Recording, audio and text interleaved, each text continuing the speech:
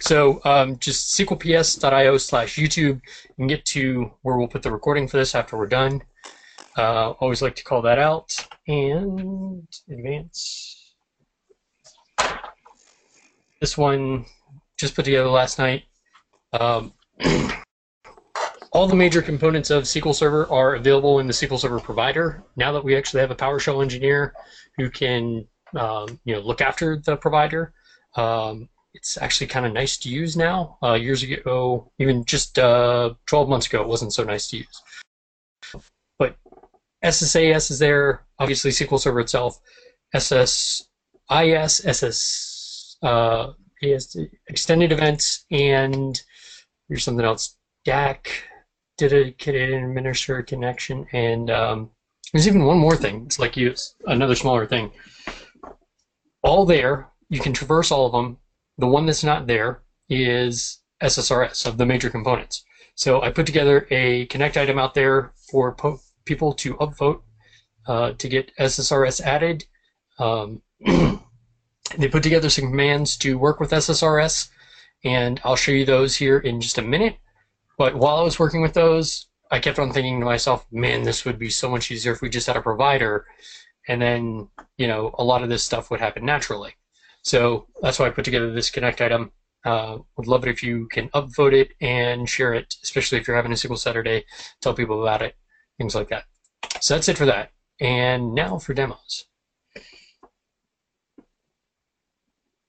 Let me do share screen one. While you load that up, I just want to ask the audience, I can see now that people are saying that it was choppy. Is it still choppy for everyone? It's better. Much better. Okay, because right now I have the 3 minutes that it'll take for me to reboot my computer while Aaron is doing his presentation. Is it good enough, or should I reboot? It's pretty good now. Very good right now. That is good, Chrissy. Okay, good. Awesome. All right, thank you guys. All right, so very quickly, back in 2012, they had a performance dashboard that you could install on SSRS, and you could run this setup.sql, and then give you a lot of metrics about your databases. And they have revived that, and the SQL Tiger team put it up on GitHub. There's a post about it here. Explains how it works, explains how to deploy it, and it's a dashboard. It's got some nice reports in it. They could probably be upgraded. It's on GitHub, so if you have some good ideas, you could submit them, and they'll probably accept them. I had an idea, and they accepted it. And basically, what happened was I was going through the setup directions, and I got to let's see, step 2, download, the SSRS reports, and then they told you download SSDT-BI for Visual Studio 2012 or 2013, and that's where I kind of lost it. Because the one thing that they needed you to do is change this person's web server, which is on his laptop, and they were going to have you download a 1 gig install file just to do that. And I was like, no, that's not acceptable. There is a better way, and let's do it the right way. And I happen to know about the SSRS commands, and you're not going to believe that it is this easy. But it is, in fact, this easy. I'll bring my SSRS window open. Everyone seeing my screen okay? Yep. Yes. Good. All right. I'm just going to show you here in my folder. Nothing here at the moment. And on this PC, on the C drive, there is no SQL Server performance, whatever it's called, SQL Server dashboard reports, performance dashboard reports. But because I only have 2 minutes left, I am just going to go ahead and kick off the script and tell you that what it does is it goes and sees if you have the reporting services commands, and if you don't, it'll go ahead and download them from GitHub for you. It'll then download the SSRS project and the setup.sql file. It'll then deploy this to your web server, and it will also deploy the setup.sql to everything in your registered servers, so you'll want to make sure you know what's about to happen there. And then okay, good. I have to delete it before I go and deploy it, so that's already taken care of. So let's just go ahead and kick off the script and see how long it takes. There it goes. Downloading files. I guess I probably should have put it into verbose mode, but there's 22 reports in there, and it's got to go create a new folder on SSRS, deploy the 22 reports, and then run the setup.sql. And then finally here, the very last thing it does is whatever SSRS server you told it to go do this to, I told it to do my local, obviously. It'll then go open a web page to that server and start that up. And there it goes right now, actually. And it'll start you in the performance dashboard main. And then you can do, like here, I'm going to do localhost. Get the performance of my SQL Server. And I can see that GoToWebinar is really using up a lot of CPU right now. And there's this database storage report that I thought you all would find interesting. Once you click on it, basically does an analysis, kind of like the old enterprise manager, of how much free space there are on your data files. I actually, a couple days ago, didn't have quite this much. And this report let me know that there were some that were really full, and I went and took care of that.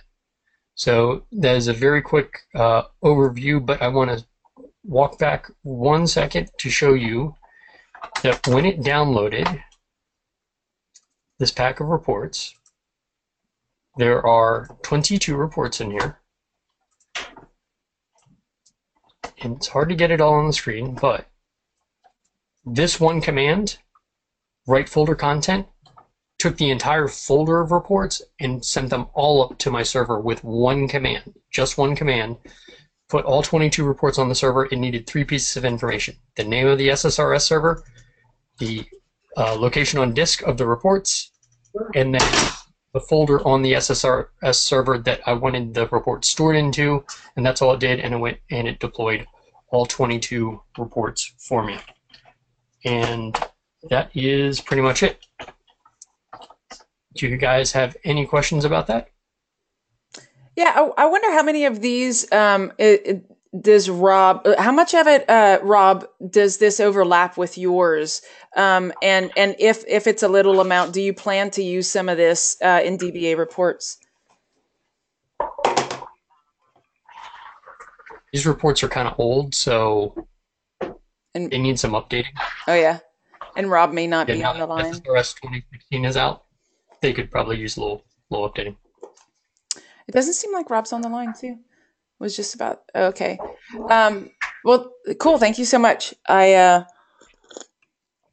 are really cool reports, and that is an awesome a command that uploads the entire thing to the folder.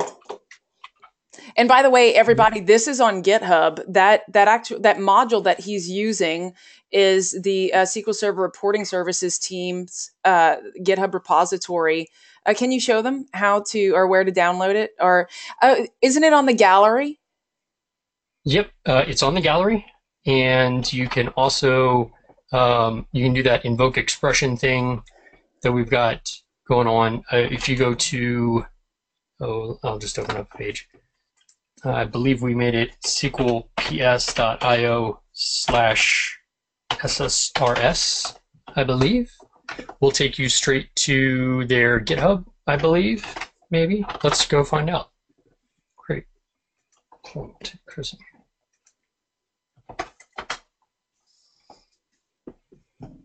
Yep, there we go, sqlps.io/SSRS, take you straight to their GitHub page. Awesome. And it'll tell you all about it, tell you how to very easily install it, and tell you all of the commands that are available. There's 28 commands, things like register, Power BI, set your data source, all kinds of stuff. Cool. Thank you so much. Yep. I'm going to switch it over to you now. All right, let's see if this works. And Aaron, I want to see the remote chapter real big. Oh, cool. Now it is real big. Okay, let's see. Show this window. So you guys should see that, right? Yep. Can everyone see? Excellent. Okay, I'm going to push you off the screen, Aaron, because I want to see the virtual chapter people. I asked Andy to make sure that I would be able to see you all, because the last time that I did this, it was for the hybrid chapter. And because I couldn't see any expressions, I was just nervous the entire time. So this is a lot better for me. All right. Did you not follow my advice then? Which one My was microphone. that? If you, the reason I didn't speak then is because I managed to mute my microphone and Oh, didn't yeah. realize. The one about putting a post-it note sticker of a smiley face next to your monitor. So You know, the smiley face is still a fake face, and I like to see real human faces. makes you smile when you talk. Anyway, go on. Thank you so much. Alrighty. Okay, so this is the session dbatools loves SQL Server. We have variations. PowerShell loves SQL Server, but I'm just going to jump right on in. Oh, let me set my kitchen timer. All right, there we go. All right, so one moment. Let me click this box. You guys might be, you know what? It's very strange. There we go. Alrighty. Okay, so what if SQL Server migrations went more like this? You start with an empty instance, no databases, credentials, logins, no jobs, and then you execute a single command where you specify the source, the destination, and the migration method. Boom, you get up, you go grab a cup of coffee, come back to your desk, and your migration is complete. I've actually done this a ton of times, and I use dbatools to do it. Even for SharePoint, super awesome. All right, so my name is Chrissy LeMaire. I am a PowerShell MVP. I'm also a DBA at NATO Special Ops. I work for General Dynamics, and we build rockets. And we also built RoboCop's RBS 80 heavy phase plasma gun. And I thought that was funny. When I saw it in there, I was like, man, I work for a pretty cool company. It's not entirely true, but it is in the movie. I also own RealCajunRecipes.com with my family. So even though I do live and work in Belgium, I'm from Louisiana, totally Cajun on both sides. And I run Real Cajun Recipes with my mom and my best friend. We've had it since 2002. So if you want some real Cajun recipes and not the fake stuff that's just like blackened or too hot, you go to our website. You'll see what we eat whenever we're growing up. I'm also on Twitter. I have a Twitter handle that's pretty short. It's just my initials. That's @CL. Whenever Twitter was coming about, I did live in San Francisco, so I was an early adopter. And also I have some friends there that made it easier. So on the agenda, I already talked about who I am. I'm also going to give an overview of dbatools. I'll talk about the requirements. I'll show an install. We'll do hella demos. And then after that, we do have time for questions, but I'm going to let Rob talk, and then I'll answer questions as he's presenting. So dbatools, it first started out as startsqlmigration.ps1, and over time, it grew into a module that now has over 140 commands and 45 contributors to GitHub. It's a really big community project that I'm super proud of. And the system requirements, because it started out as a migration module, I wanted to keep them as low as possible. So PowerShell v3 on the client and SQL Server Management Studio 2008 R2 at least. And then on the server, we do always try for 2000.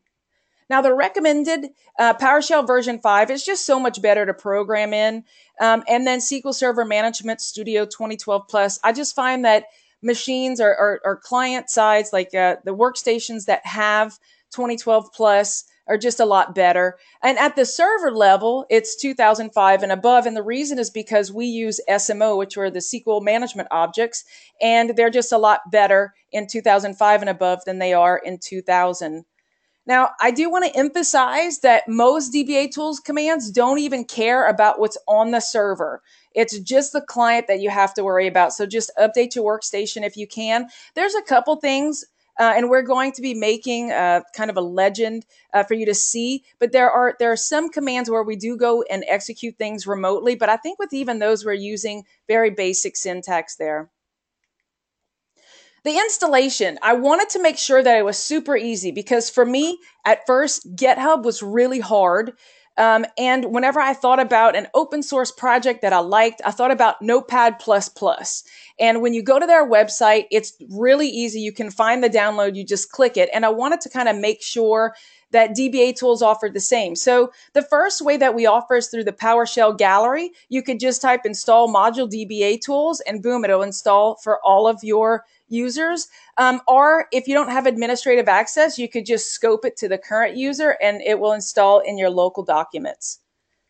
The other way is that you can just go to our website at dbatools.io/download and copy and paste this. You just invoke expression, copy paste, it'll do everything for you. And watch, I'm actually going to show you. So this is a video of how easy it is to install the module. So you just click on download from dbatools.io and then it'll show you the requirements. And then right now on the screen, you can see two methods, but there are even more ways to do it. So you just copy and you run as administrator for this one. Paste it. And PowerShell Gallery isn't trusted right out the box, so you just answer yes whenever it prompts you if you haven't trusted it yet. It'll download all of that. And now we see whenever we do a get command -module dbatools, we have a whole bunch of commands specifically intended for us SQL Server data professionals. And now the other one is just, you can just copy and paste because the gallery is for newer versions, or if not, then you have to kind of configure it. You just copy paste this, it'll go to GitHub, it'll download the zip, it'll extract it for you, and it'll put it in the proper place. And then boom, every time that you open up your PowerShell, you're going to have access to dbatools. It's as simple as that. So for support, whenever we develop, we aim for supporting SQL Server 2000 through vNext, Express through Data Center Edition, clustered and standalone instances, Windows and SQL authentication, default and named instances, and multiple instances on one server. Basically, whatever your environment has to throw at us, we want to support. So speaking of support, we also support command line completion. So here you can see this is copy SQL database. We specify the source of SQL 2005. And what this will do is it'll auto-populate the database's parameter. So you can see here, it went and it got that list. And then now you don't have to worry about typing it out. You can just tab through it. You also don't have to worry about specifying the wrong database. All right, so I'm about to do the demos, but before I do, I just want to say this, that we do have a feature freeze coming soon.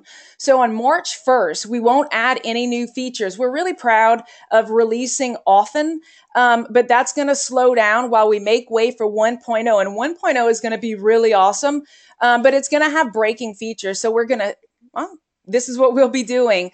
We're going to fix all of the bugs reported at dbatools.io/issues, which is just a short link to GitHub. And you know, instead of people working on new commands, then anybody who can program, jump in and help resolve all of the bugs. Next, we're going to make the permissions check more accurate. Right now, it pretty much requires sysadmin for everything because I didn't want to get too granular.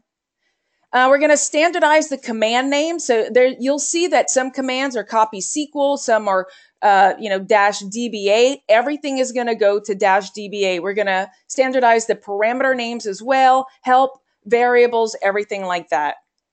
We're also going to standardize the output. So some of our commands output text, not super useful. We're going to go to using verbose and objects. And then we're also going to add a lot more pipeline support. And we're going to test. I want this to be the most stable 1.0 possible. But the releases will continue. So as we're fixing all of these bugs, we will continue to release through our site. And I'm hoping so we stop on March 1st, we stop doing new features, and we're hoping that 1.0 will be released on June 1st of 2017. Cross your fingers. All right, so the first command that we'll be covering is start SQL migration. Now this command is a wrapper for a whole bunch of other, I think it's like 26 copy commands. So this is intended to be an instance to instance migration command. If you want to get more granular, then you can use the individual copy commands. And in this video, I'm going to be showing a migration of a SQL Server instance that supports SharePoint. So let's start. You can see here, I used a SQL Server alias called SPSQL. That's Microsoft Best Practices. Here's our alias. It points to SQL Cluster. And we'll go ahead and take a look at SQL Cluster. It has all of the SharePoint databases. And the destination 2016 doesn't have really anything in it. Now we're going to go and click around the site. You can see it's just kind of a basic site, but it's responsive, it works, it has stuff. Nothing up my sleeve here, totally works. Now we're going to execute Start SQL Migration. We'll specify the source of SQL Cluster, the destination of 2016, and then we're going to use the backup and restore method, and then use a network share that both of them can access. And now it's going to copy over, that's all the SP configure, the custom errors, the credentials, the database mail. It's migrating user objects and system databases like Ola Hallengren scripts. Then it's going to move on to, that usually takes a second to enumerate, central management server, backup devices, linked servers with the passwords, triggers. And now we're performing the database migration. So the database migration can be performed in one of two ways. We have backup and restore or detach and attach. And what was really important for this is that you don't have to worry about where do I put it. It'll use the default paths for the data and log by default. It also keeps all of the properties. So you'll see that it's successfully updated, broker enabled. If it's read only, it'll keep that, and so on. So just as everything far, you could get up, you could grab some tea, you could drink some tea. That's what I'm doing now. Now it's going to copy over the logins with their SIDs, their passwords, their everything. And it also creates a transcript, which is really cool for, I use it whenever I perform migrations. So whenever I perform migrations, I schedule them out, right? And whenever they're scheduled, I just go ahead and look to see, did the night before, did the migration work? Totally does. I have a blog post on the website if you'd like to see more about that. So now that it's migrated, we're going to change the client alias from SQL Cluster, or sorry, the server alias from SQL Cluster to SQL 2016. And now to show that nothing's up my sleeve, I usually do this for migrations anyway. I want to make darn sure that there's no connections here. So I'm just going to stop that SQL cluster. So now we have all the resources going offline. And boom, when we go back to SharePoint, not even like nothing messed up. It's super awesome. It stayed online. And the first time that I did this, I was like, this is not possible. Did this really work? And then so I took down my destination server and then SharePoint went offline. So this isn't cached. This just is a successful migration. It worked for SharePoint, worked for System Center, and anything that I've thrown at it, this has done in its entirety. And the first time that I did it, I was like, what? Super excited. All right, so now I'm going to sit down for the demo. You guys in Rochester excited so far? Yes. Yes. I wish that I could see everyone. Unfortunately, okay, there we go. Sorry. No, That's all of us. it's not you guys. Go to webinar. Really, it froze exactly where my screen was, and so anytime that I start working on it, I cut off the lower right-hand side. So I'll just switch people now. All right, there we go. Okay, so let's go here. So the first thing that I'm going to do is show you my new trick. I was recently presenting in Utrecht, and this guy came up and he was like, "Oh man."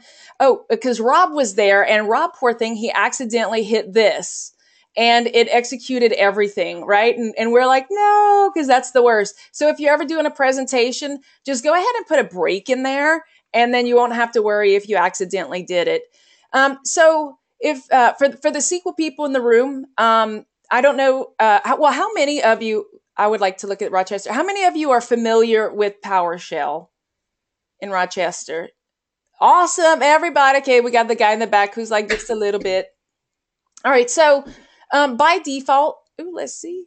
Give me back my screen. There we go. All right, so by default, you have all of these paths that if you have anything in here, I think in PS3 and above, it will automatically load that. So if you ever notice, if you type in a command and it takes a little bit before it says, oh, that command doesn't exist, it's because it went through all of the modules in here to see if it exists, and then it'll auto load the module that it exists in. So because I don't really use it the same way that most people do, because I'm constantly developing, I'm just going to import my module and do a force to ensure that I have the latest one. And then I'm going to set some variables. You'll see I'm only going to copy over one thing, but I do have an old instance. I have a new instance that I'm going to be migrating to. Am I? I think I'm just going to change this. We'll see. And then the old one. So this is a cute little PowerShell trick that I like. So if you do old equals instance equals SQL 2014, both old and instance will be assigned, that SQL 2014 string. And then here's a couple servers, just a couple. And then all of my servers. And that way I can just pipe in a whole bunch of stuff and it'll go out to all of these servers and do things. I'm going to go past my new trick. So the first thing that I'm going to show you is it's all about SP configure. So for you guys in Rochester, do y'all work a lot with doing, or how many of you are DBAs? Awesome. Y'all my favorite.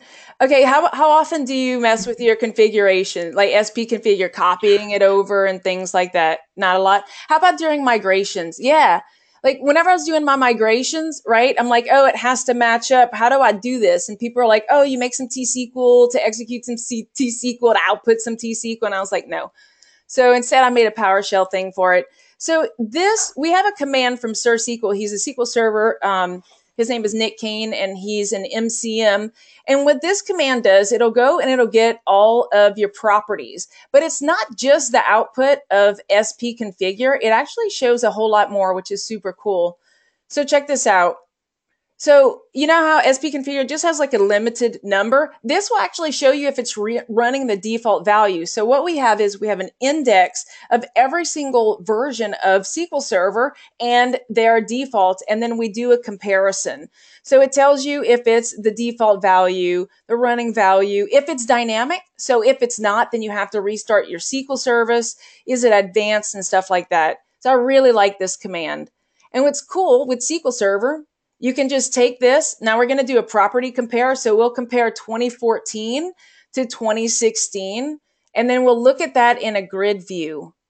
So it's just as simple as this. If you want to check out differences between two servers that may or may not be matching up, let's check out the memory.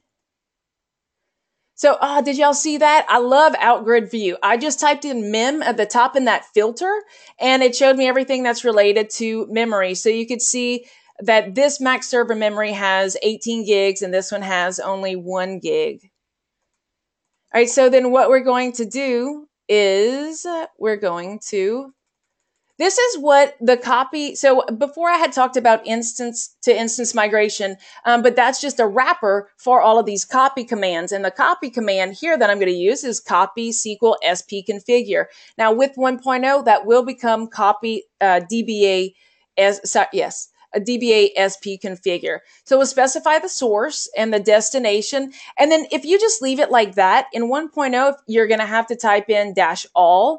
But with the current one, if you just leave it like that, it'll copy everything over. Or you can use these auto-populated configs and just specify the two that you want to copy from the source to the destination. So you could see that not much has changed. It did go from 1 to 1 and 1 to 1. But if that was 0, then it would have changed.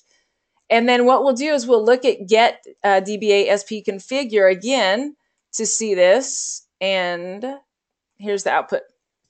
So we could see that they have changed from Microsoft's default value and that they're both running 1. All right, so that was just warming you guys up for the exciting news this week, which is we have really, really cool backup and restore release that's coming up. I was really hoping that it was going to be available today, but we ended up finding a couple things, and so we're going to be releasing it officially next week. Now, I can see this webpage, dbatools.io / let's see, you have to hide webcams. Okay, I'm going to turn you guys off because it said to hide my webcam. Can everybody still hear me? Would you be able to turn it on, Andy?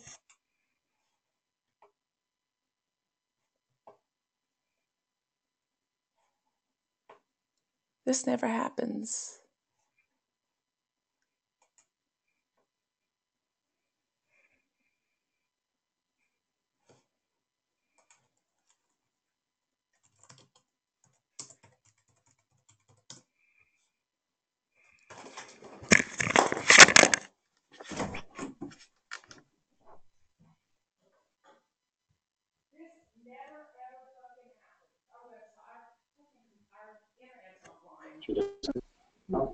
Well, is that her? That's her.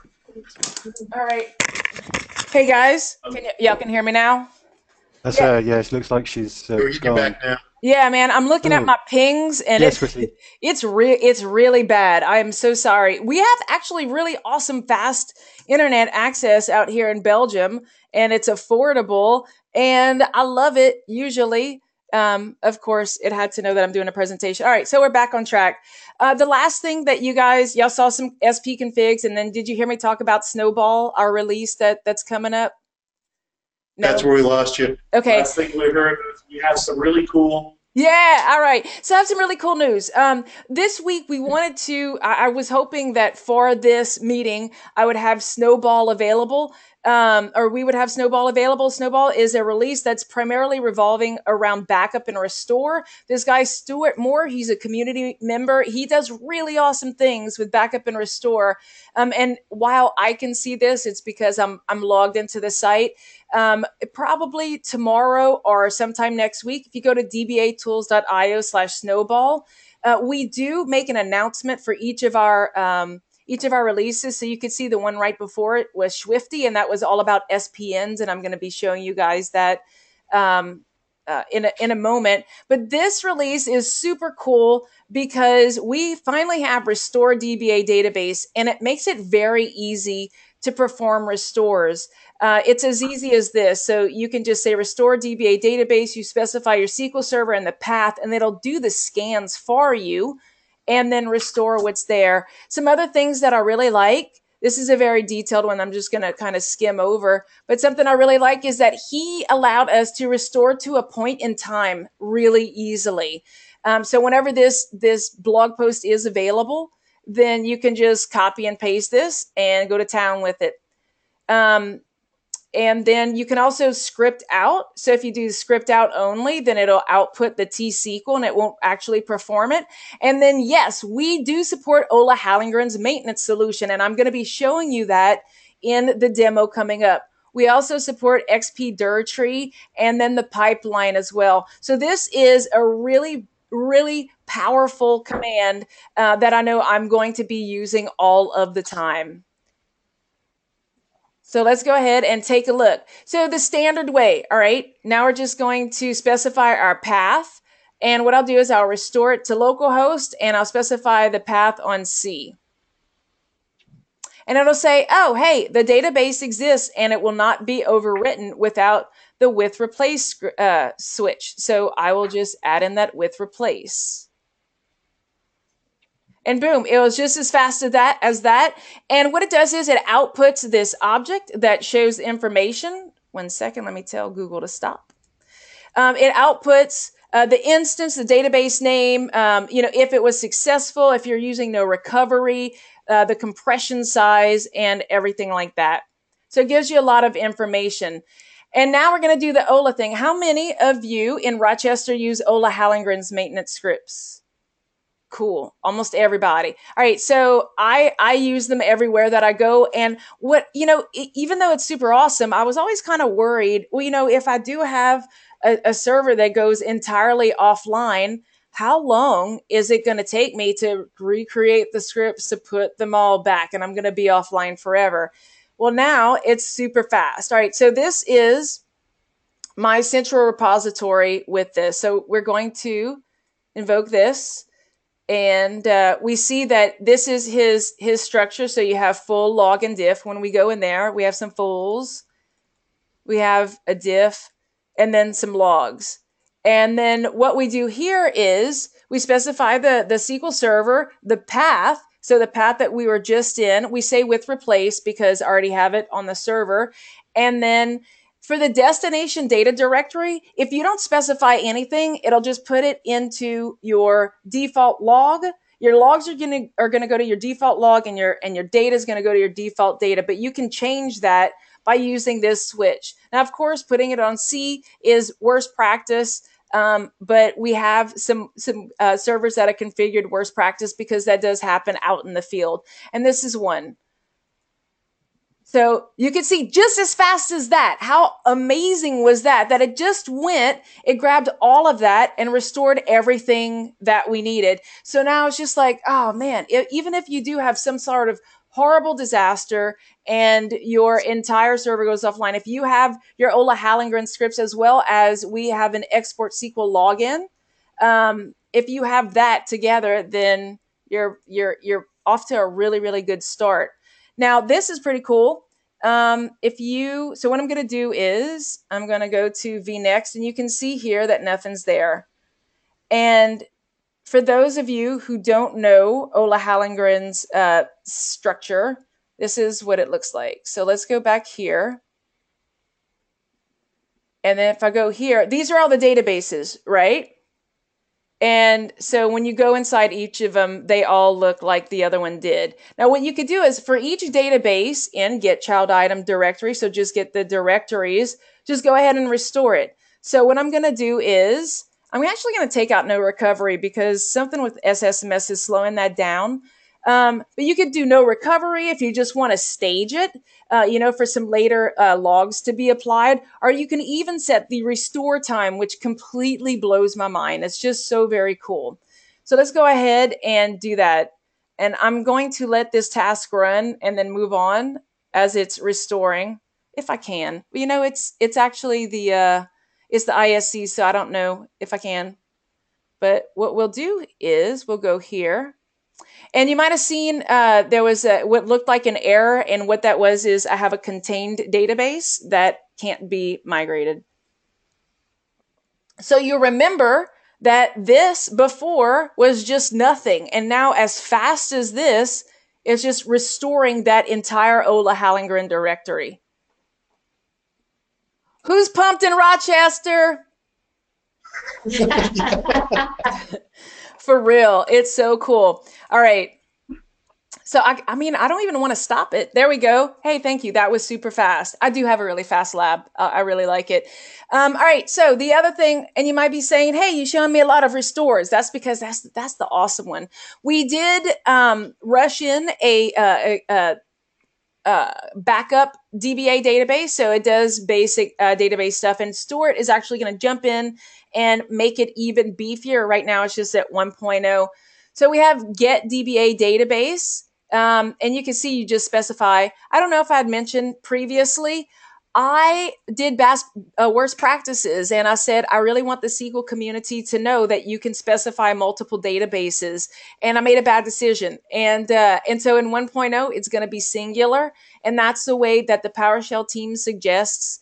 So just know whenever I execute this, it hurts my heart because I've since really changed my position on singular versus plural, and I wish I'd have done it right from the very beginning. So if we do this, you can just see this is an SMO object.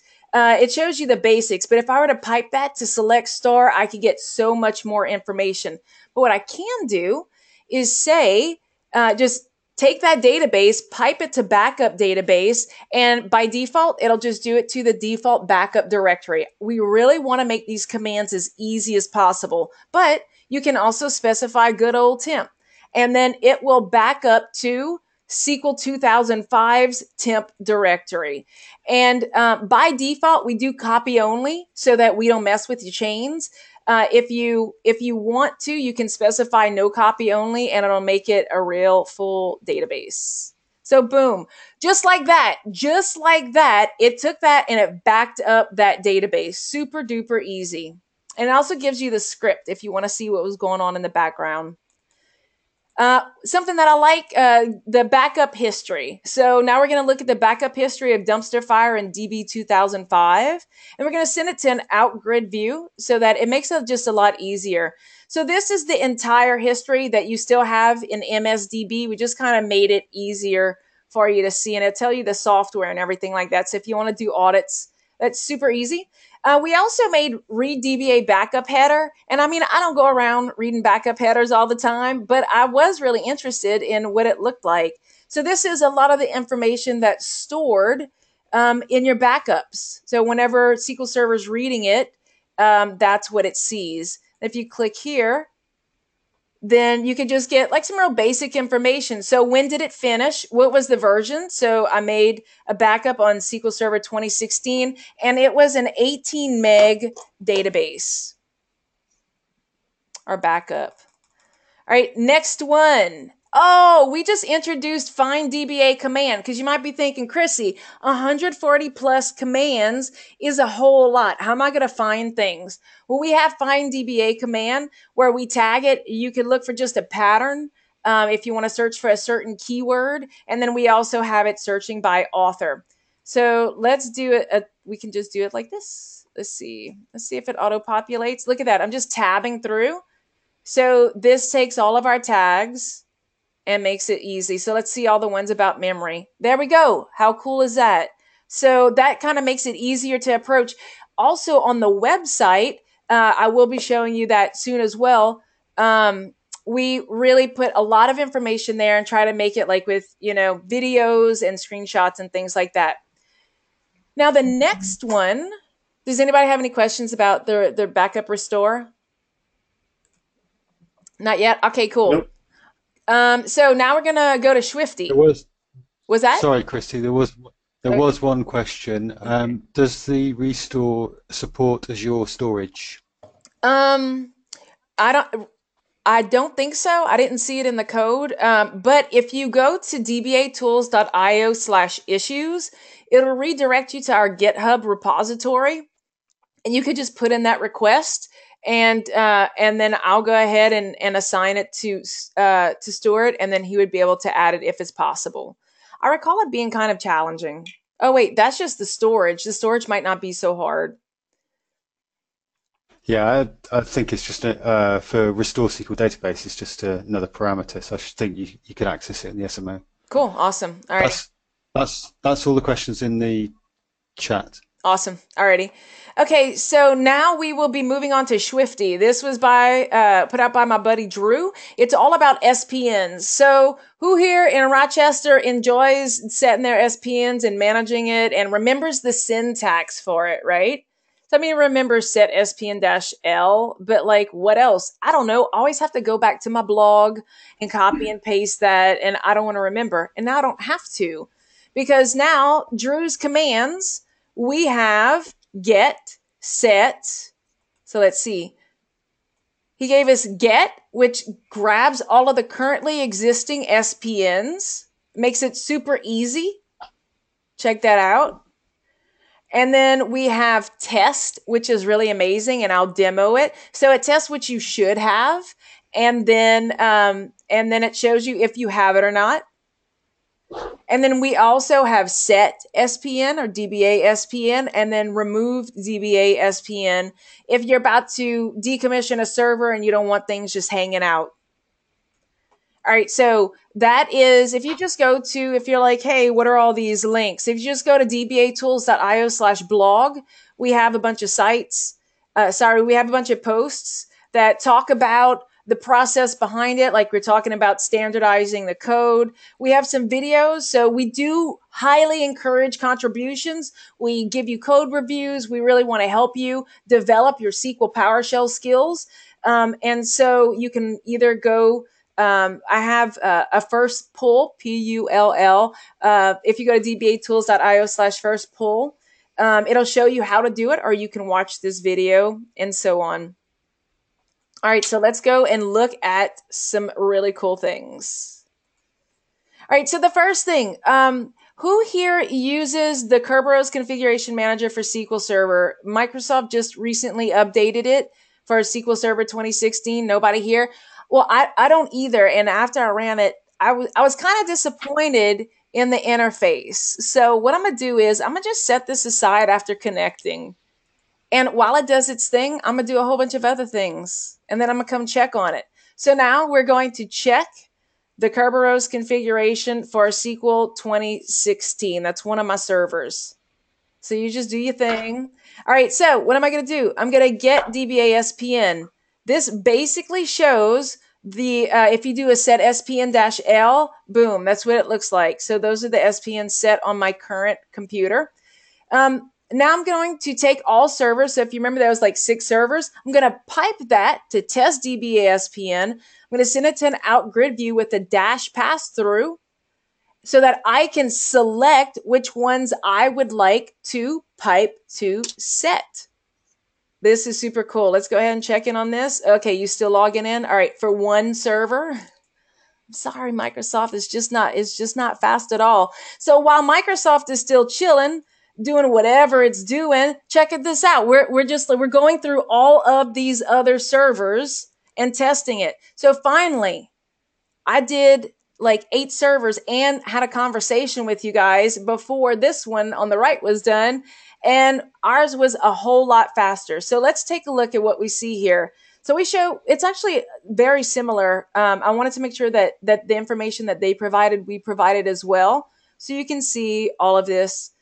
And then we have here the required SPN. Is it set? Is it a cluster? Because that's important. Is TCP enabled? What's the port for it? Is it a dynamic port? And then we also give you warnings and errors. So if the SPN isn't missing. So again, without grid view, let's type in miss. So this will show us all of the ones that are missing. And because we did the pass through, we can just select what we want and hit OK, and it'll pipe it to the next command. So this one looks, let's see, this one looks pretty good, and I like this one, and I should probably do that one, and that one, why not? So I did it with a dash what if, and this will not actually execute the set SPN. It'll tell you what it's going to do. So you can see here that it's performing the operation, adding SPN to the service account, and then adding constrained delegation as well. Something else that you could do is you can pipe get DBA SPN to remove it. So if you want to just remove all of your SQL Server related SPNs, you would just take off that what if, and then it would remove all of that. How exciting is that? Are y'all pumped in Rochester? So much easier. Oh, I like the enthusiastic nod on the back. It's so much easier. I do, because this excites me too. All right, so this one I called holiday, and I was kind of like, I don't know, should I call it holiday or vacation? I've lived in Belgium for like almost 5 years now, and they call it holiday here. And so I'm sorry, I should have just put both there. So Rob Sewell, he gets me. I think that he says holiday as well. So whenever I go and I present at a conference or I leave for the holiday, or for a vacation, I like to run a few commands. Even though we have monitors set up, who's monitoring the monitoring? What if it stops emailing me and I didn't know? So I like to take these commands, and I'm going to be doing a blog post on this, and I like to see what's going on. So I want to get information about my last backups. So we have this command, get DBA last backup by actually a Belgian guy, Klaus. And it'll go and it'll get all of your backups. And it'll also tell you the status like, hey, man, you don't have full or diffs. You probably should. And you don't have log backups in the last hour. You probably should. So you have this immediate, human readable stuff. And then also, ooh, y'all, 90 days. My lab, thank God it's just a lab, huh? Because this is really messy. Some things I haven't backed up in over 2 years. And if there's nothing, then there's absolutely nothing to even report on. This one doesn't have any backups whatsoever. But that's a really easy way. Fortunately, whenever I run this at work, it's all clean and it's all good. Everything is as expected, and I could leave really relieved. So this is what I told it was get all the last backups where the last full is null. So none of these have backups. And if you're doing this in your own environment, you're going to hope that none of this, I think it might even skip over tempdb. It does. So you want 0 results. And for me, I take log backups every 15 minutes. So I want to see, hey, get all the last backups where the log time is greater than 15 minutes and the recovery model isn't simple, because I don't care about that. And I don't care about the model either. So we'll just take this. By the way, the code, I will also show you where that's at, in case you want to copy it for yourself. So we can see here that it's not in such good shape and things aren't as expected. I probably shouldn't go on vacation. I should probably stay at work and do some backups. The other thing that I like to do, this guy, Jacob Benslet, Jagoop, he created the get DBA last good check DB, because I want to know when's the last time that my database has had a good check for their integrity. So we'll assign it to check DBs. It'll go out and we'll see that, ooh, this is really bad. There's just like, I haven't run dbcc check DB on this entire server. Let me see one that I possibly did, but maybe not. Let's see. Oh, check it out. Okay, because I didn't want y'all to think like, oh man, it's just returning nulls across the board. This one did have a good check DB back in October and December of last year. And then we can see here which ones don't have any at all. Like, this is really bad news. Or which ones haven't had their check DB run in the past day and have it pass. Because if it fails, so I do actually have one system database that has failed since 2012. And whenever I see that, I'm always like, ow, ooh. But I'm going to be migrating off of that when it's possible. So disk space is important to all of us. And what's really cool about get DBA disk space is that it shows the information that you expect, right? Like percent free, I don't know how many gigs, but it also shows, are there SQL disks are there SQL data files on that disk, and what's its allocation, like 64K or whatever. And so now what it's going to do is go out and get this information. So you can see we have, the size, if it's free, percent free, block size, etc. Block size matters in some environments, and other ones you should really talk to your storage vendor.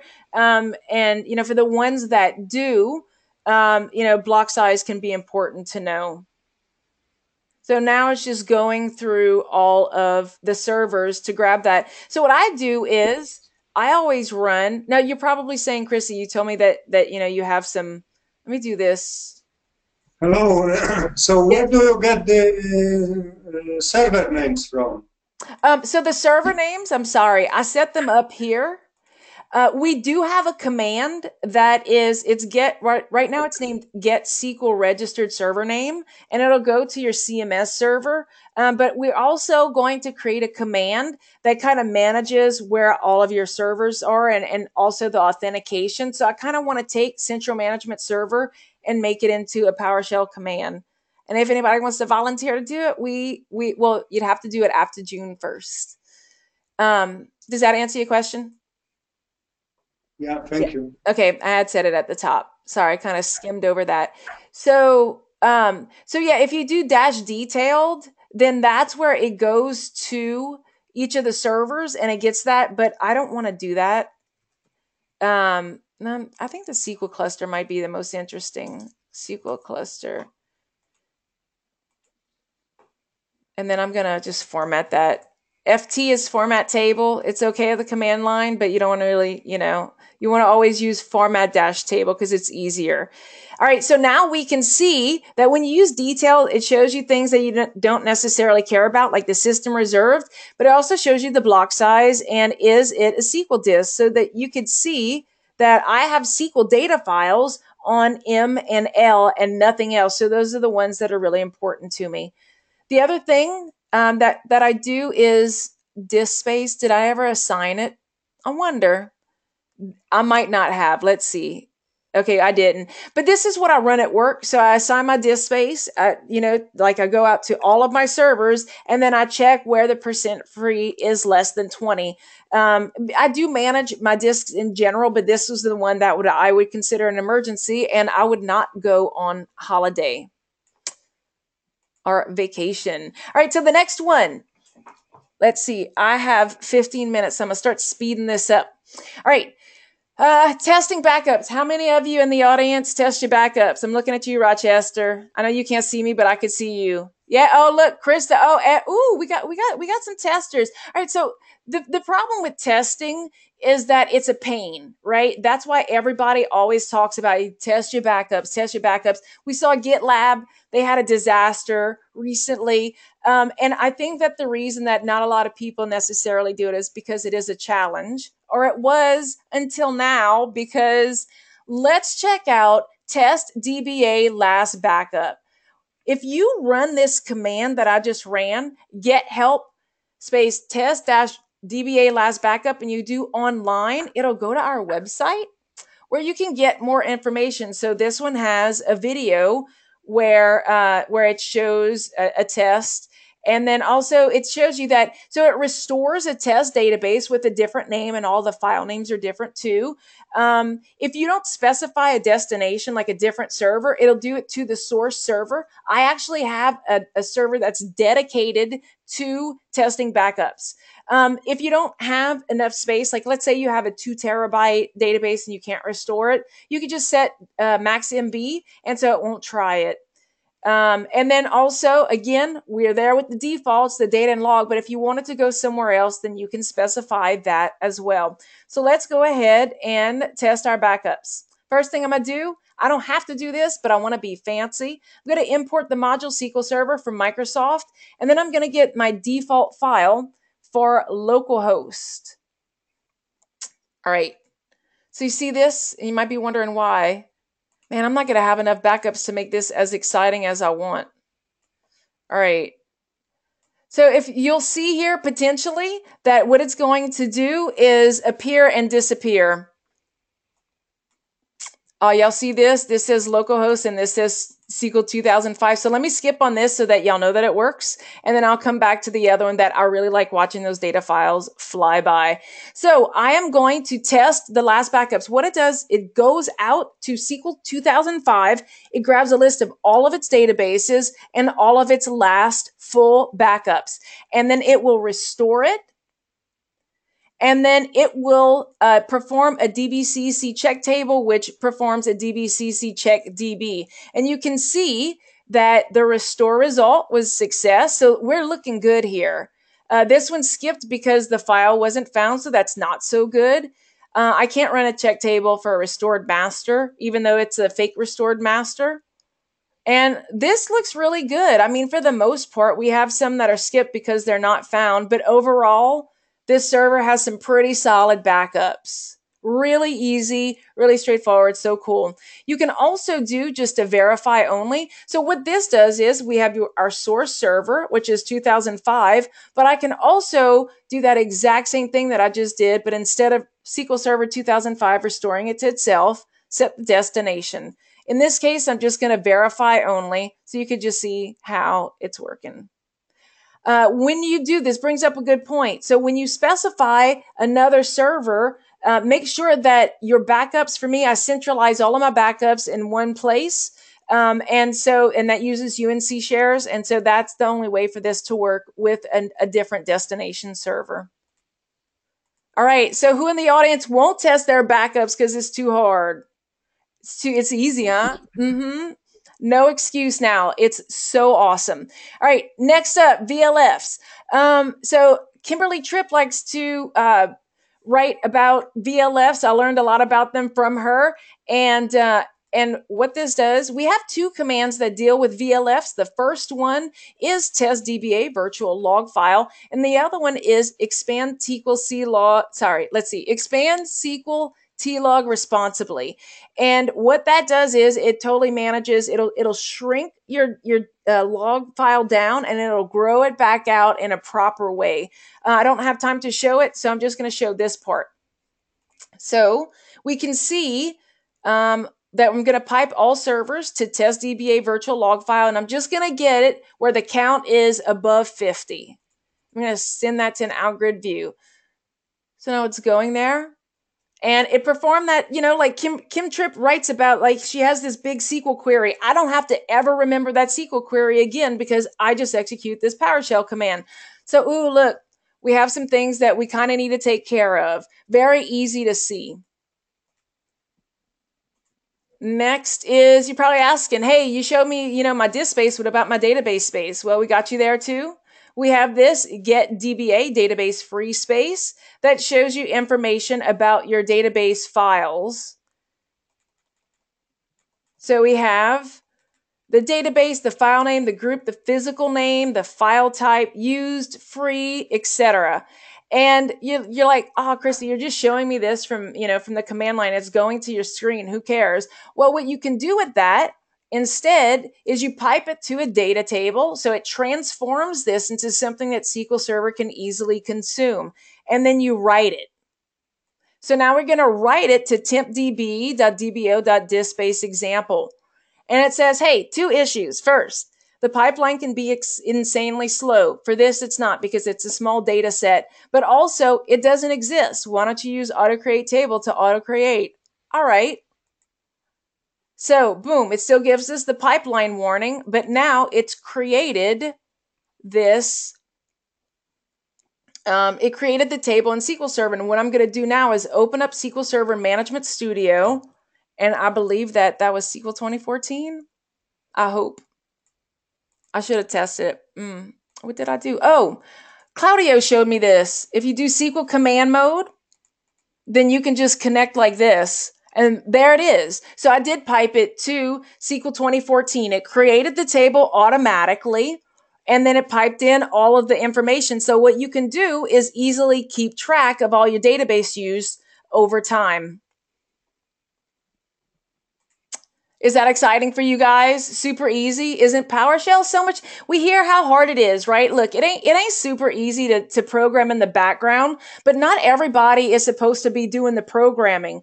This is the way that PowerShell is supposed to be used. And this is the way that now the SQL Server community has access to use. All right. So another thing that I really enjoy are blog posts turned into commands. So I go around and I look at blog posts and I'm like, man, that would be cool to be a command. So there's a guy, Jonathan Kenyanis. He created a formula that's like, hey, in general, this is what your max memory should be. And so I created a whole bunch of max memory commands around that. So the first thing I'm going to do is pipe all of my servers into get DBA max memory. And it'll show you, here's your total, here's your max. Ooh, y'all see what SQL cluster is doing? Is default, right? 2 terabytes. What we could do is we could test it. So we're going to pipe all servers to test DBA max memory, and then we're going to format the table because it's prettier. All right, so check this out. So it goes in and it counts your instances, and then it shows you the total megs, and then the SQL max setting, and then the recommended. And it uses the instance count to calculate that number. So here's the recommended megs for each of those. And, you might be like, I don't know if I should run this command. I think that the safest command to run here is to test DBA max memory, get it where the SQL max memory exceeds the total memory, right? Then nobody's messed with it. This is perfectly safe and better for your SQL Server. And we're going to pipe it to a set DBA max memory and then do a what if. And then it'll tell you what would happen if. And then it'll show you the what's it called? The object. Now let's take this off. And it'll actually perform it. So you can see just like that, it set the max memory. And all servers, you can do this across your entire estate and just reconfigure everything in no time at all. If you're like, well, I don't really want to go by, what you calculated, you can just use max MB and specify the exact amount that you want, and it'll go in. The old max value was 5 gigs, and now it's 2. So another one is the recovery model. Paul Randall.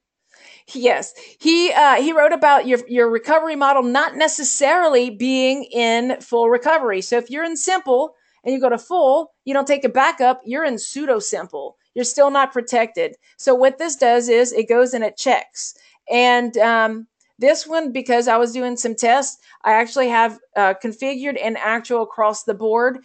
If it didn't match up, then you can just execute this command and it'll show you the ones that are set to pseudo simple. But awesomely enough, this is one of the healthy things about the lab. So far, we have all of our configured recovery models are our actual recovery models. Next up, I think I might have covered backup history. I don't remember. We have backup history and also restore history. So both of those, you can get a lot of information about your backup history. And there's actually a new command that we'll be releasing and talking about next week, which is measure backup throughput, that will show you about how long it takes and the speed and things like that. Okay, so here, this is for an entire instance, but you can get it for just one instance. So if you, one database. So if you only care about AdventureWorks, ooh, I changed the name. So let's see if my autocomplete, I don't know how to use the ISE. I'm terrible at it. This is supposed to auto-populate and it's not. Let's see. What is that one? Real Cajun. That looked like one. I wonder if it still exists on there. Probably not. Okay, never mind. So this usually auto-populates. I don't know how to use the ISE to make it do it. So I'm just going to delete that and I'm just deleting the whole video. All right, so then there's the restore history. And boom. So fast, so useful and interesting. This was another blog post that I took and I was like, that would be a really nice command. And boom, there it is. We can see that Claudio and I have been busy restoring things on this server. Man, I just don't like that red. Okay. This is really cool. How many of you in the audience in there in Rochester, are you developers where you develop some T-SQL and stuff? Yeah. Hey, you ever were asked to like update a stored procedure and you're like, man, where is that? Which one? Which one is it? I don't remember. I just messed with it. Well, now you can find DBA stored procedure with a pattern. And this isn't just a like. This is a regex pattern and it's super awesome. So let me go and search all of my servers for the pattern DBA tools. Boom. What? Look at that. We have exactly the line number where it's found and it took no time at all. Now, we do have some hidden things.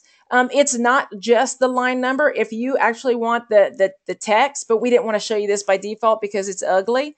But if you're all right with ugly, then you could just select star and then check it out. This is the stored procedure. This is all the full text. So you can see your entire thing. What? Check this out. This is, we're just going to do a couple servers here. You see a couple servers. We're going to check it for, show me all the servers that have stored procedures with email addresses in them for some reason. I don't know why. Was really great. So regex does take just a little bit longer. What was really awesome is the other day, so it just found Chrissy LeMaire on my 2016 server. What was really great is the other day I used this command to search through 36,000 stored procedures across like 9 servers in, I don't know, 7 or 9 seconds. So nice. And I just want to thank Claudio for this stored procedure text found. He put in a lot of work. I love that line number that shows you exactly what it is. It's just too awesome. All right, next up is find DBA orphan file. So, we will detach a database and just kind of leave it hanging out and forget to clean up after ourselves. So this command will go, look how many. There are so many in here that I was like, oh, this isn't returning stuff properly, but it actually is. So then we can do a sum. I am wasting 423 megs on this server. So you know what I'm going to do? I could just do a pipe to what if, but we already know. Look, boom, done. All right, so we just removed everything.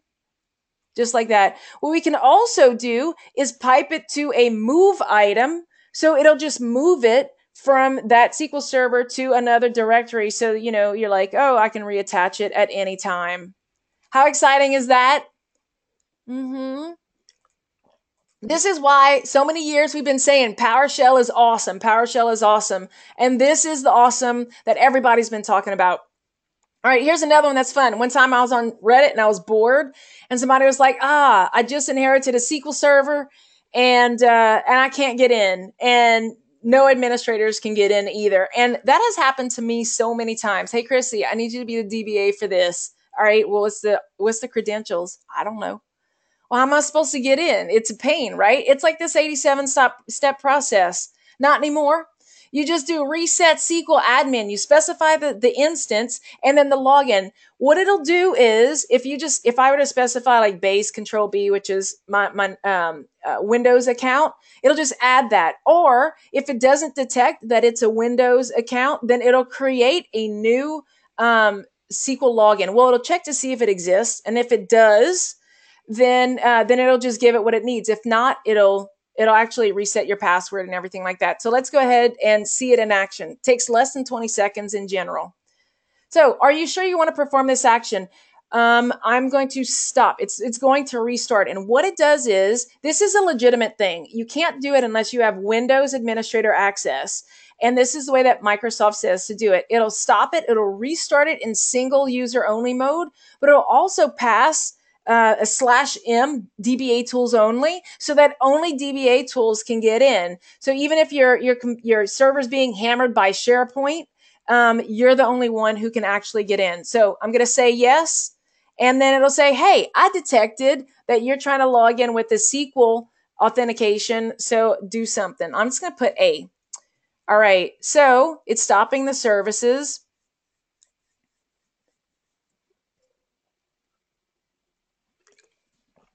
And now it's starting it from command line, and check out what it does. So it adds the login if it doesn't exist. It enables mixed mode authentication because maybe that's why you can't get in.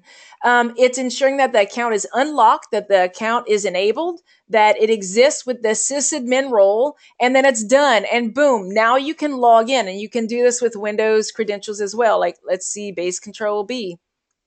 Let's see how well this works. Yes, I do. Oh yeah. I can't figure out the perfect way to do that, but it's just telling you, I'm going to try it. I think that, oh, you know what? It doesn't exist. Check that out, because I just did Control B. Let me just clear this. This is another part of the video. I'm just going to edit out. All right, so let's try again. I am nice though. I keep trying anyway. Even if you make a mistake, I'm just like, I'm going to try and do it. So there, it checked to ensure that the account was valid.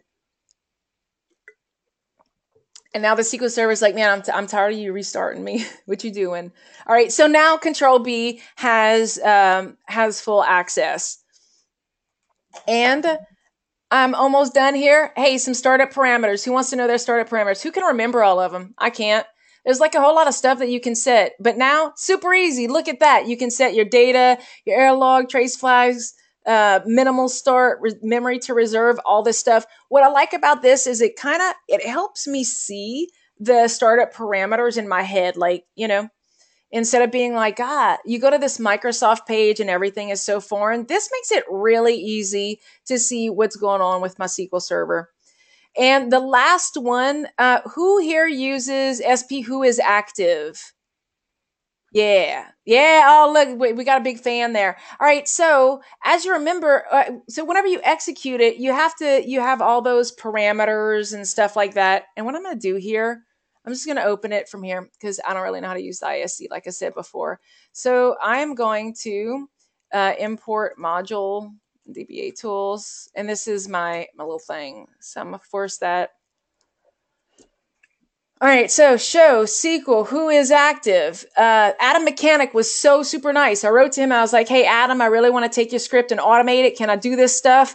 And he said, yeah, just make sure that you go and grab it from my site each time. So what this does is if you don't have SP Who is Active on your server, it'll go out to the internet, it'll download it, extract it, and install it. And then it'll make it really easy to navigate through all of the parameters. So now we're going to have show who is active.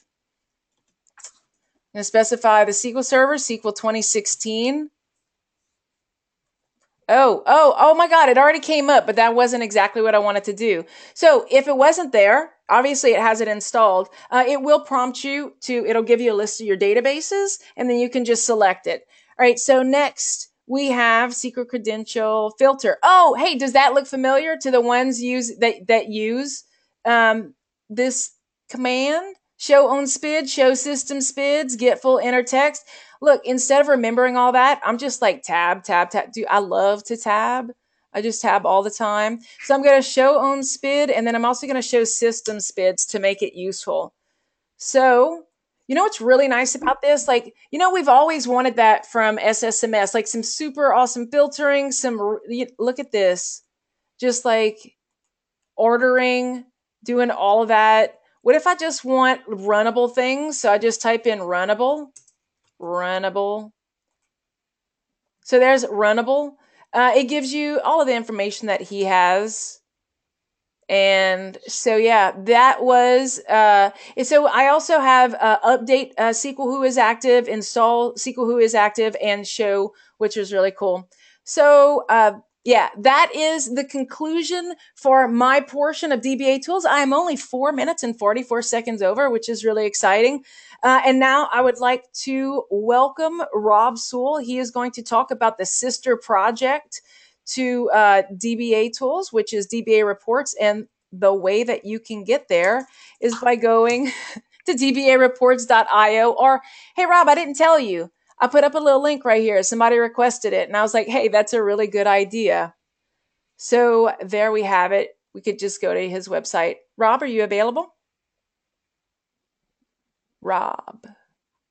All right. Hey, Rob's not there, which kind of works out because I forgot to show you around the website. So this is dbatools.io. As I said before, you can just go to download. Let me just close out all the other tabs. So download, command index, videos. Oh, that goes to the YouTube channel, team, and then some other things. All right, so we had seen download, really easy. I even added more ways. So now there's like 5 ways to download it. Commands. These are all of the commands from DBA tools. We're working really hard, as you saw with the find DBA command, to make it as easy, because we're just going to keep adding really awesome things. And so we're figuring out a way to index them well. So there's general administration, utilities, and so on. And each of these, when you click on them, some of them have more information than others, but we really do try for at least having a screenshot. So here's find DBA database that just like, which database is that, which server is that on? Here's a nice, let me see, reduce that. Here's a nice longer one with references. Anytime that we use somebody's work, we reference them. Find test SQL network latency. That one's pretty cool. Ola Hallengren kind of suggested that this command, and I thought it was really nice. And then at the bottom of every one, it shows you, if you don't know PowerShell, look, you just copy that and then paste it in, and boom, that's how you get help. You can also, if you want to see what the code is that's going on, you just click that link and you can just see that there. And then we do have a YouTube channel. If you go to dbatools.io/YouTube, we have a channel where we talk about things. Rob also talks about things. And then we have the team page. So the team page is my favorite. Look who it is, Rochester. There's Chris. Woo!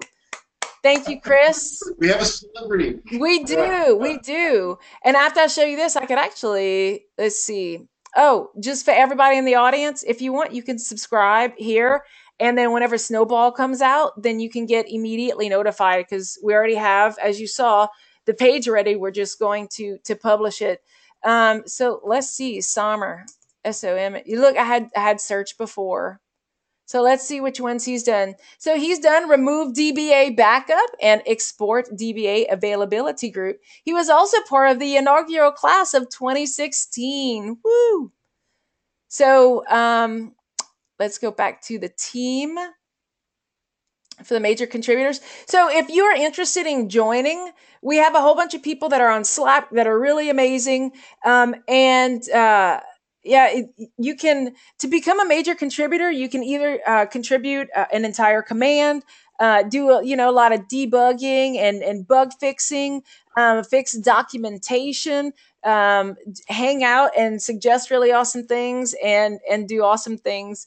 And so we want everybody to join in on the fun. We try to make it as easy as possible. We make sure that nobody feels like judged for their code. We want people to have fun. And I mean, to me, it's kind of my dream to have a whole bunch of people that know how to do SQL PowerShell, because I love them both and I think that they belong together. And I look forward to the future with everybody jumping in and programming DBA tools for the things that they need. Because if you need it, I probably need it too, and you just saved me a whole bunch of time. And am I still Rob Sewell, Mr. Rob? Man, Rob's having some network issues, and yes. he said he's rebooting his router. Cool. Okay. So I see that we maybe have some. Wow, that's some questions. What is instance? Oh man. Okay. Let me try to pop this out. And all right, let's see. Choppy audio from Belgium again. It's not. Maybe it's the winds. I think it's somewhere in America. It's the backbone. AT&T. I blame them. I don't know. Let's see. Okay. People do ask a lot about an add and install and setup module. Somebody did create that. It is called Spade, Spade. And at this time, I think that if we do get into the install and setup, it'll probably be through DSC. But DSC I find very challenging at this point.